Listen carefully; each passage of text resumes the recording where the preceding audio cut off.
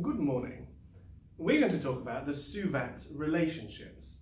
Now these are a set of 4 equations that physicists use to link the quantities S, U, V, A and T. S for displacement, U for initial velocity, V for final velocity, A for acceleration and T for time. You see, using these 4 relationships, what we can do is we can calculate a 4th missing variable when given 3 variables. We do not need all 5. And so we shall begin with the definition for acceleration. You see, acceleration is given by the difference in velocity between 2 times divided by how long that difference has taken to occur. That v minus u over t is essentially the first equation of motion. It is more commonly seen through the rearrangement that occurs when you multiply both sides by t, then you have v minus u, and then of course you add u onto both sides, and you have v that is equal to u plus at. And this is the first equation of motion, and this is the first one that we're going to use. Of course, the second equation of motion, and my personal favourite, is the one that looks at the displacement. You see, from the relationship that displacement is, velocity, shall we say, is displacement divided by time, what we can do is we can rearrange this to have the displacement is velocity times time. Now this is correct so long as the velocity is constant. If the velocity is not constant, then this is no longer true. And these equations are especially useful when the velocity is not constant, when it is changing from one value, u, to another value, v. So to that end, we cannot have v as a single quantity in this equation. But what we could do is replace v with the average velocity. And that can be found the following way. The average velocity is, of course, equal to u plus v over 2.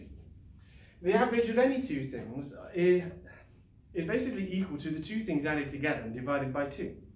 The average of u and v can be found by adding them together and dividing by 2. So if we substitute in the average velocity for where v is in this formula, then what we have is s equals u plus v over 2 times t. And this is the second of our Souvent relationships. We want to go for another one. Well, what we could do is we could take this expression for v and substitute it in to the v of this equation here. So let's give that a go. So if we have s that is equal to u plus at divided by 2 times t, then we have this relationship here. Now, the first thing I'm going to do is I'm going to combine the u terms. We've got u plus u, that's 2u. So we have s equals 2u plus at divided by 2 times by t. We have 2 divided by 2, so that cancels out. But we still have to divide this side by 2. So we end up with the displacement is equal to u plus a half at, or brackets, t. We're going to now multiply both terms inside the brackets by the t, and so we end up with the displacement is ut plus a half at squared, the relationship that Galileo found by rolling balls down inclined planes. The proportionality between s and t squared is, well, very close to the acceleration. Of course, that half is in there as well. And now, a chap called Evangelista Torricelli, he realised that the equations of motion were not complete, that there is in fact another equation of motion that is missing from here. And the way that we're going to do this is by literally taking this one, and we're going to just multiply them together, because we can do that sort of thing. So, we'll start just here, if you follow. As is going to be a, which is v minus u over t, v minus u over t, multiplied by s. Where is it? Down here. U plus v over 2, u plus v over 2 times t. So So now we have to multiply out the brackets. Well, the first thing I'm going to do is I'm going to collect the denominator, because that seems to be a sensible thing to do. So we have AS is V minus U, U plus V, all divided by 2t, multiplied by t. The t is going. The two t's cancel out, you see. T and t, goodbye. Lost my chalk. Going for another chalk. Here we go.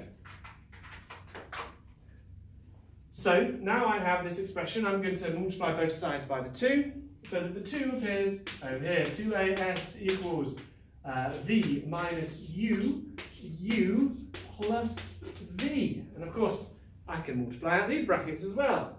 So I'm going to multiply out the v's, and I end up with 2as is equal to v squared minus uv plus uv minus u squared. And so therefore this and this cancel out. A rearrangement gives v squared equals u squared plus 2as.